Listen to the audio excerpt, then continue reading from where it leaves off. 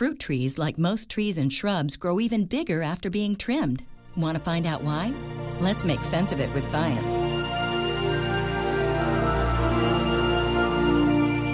To discover why pruning is so important for tree growth, let's go out on a limb and pretend we're a couple of apple trees. Standing out here in an orchard, our job is to bear fruit by summer's end. But sometimes good soil and agreeable weather simply aren't enough.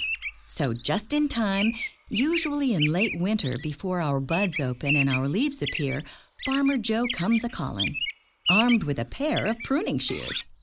Get a look at those blades.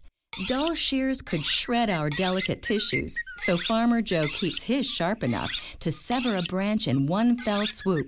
Hey, I couldn't help but notice we just lost a limb. But don't call the tree surgeon quite yet. Because for every limb we lose to pruning, one or more new ones will grow in its place. And with every branch cut off above ground, something happens below ground too. Our roots stop growing. That's because, like all plants, we trees must maintain an even balance between our roots and our shoots.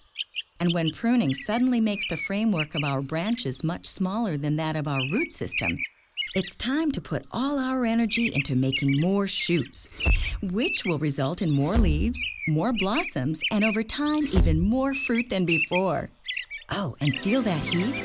Taking a little off the top lets extra light reach our lower branches, helping fruit grow and ripen at harvest time.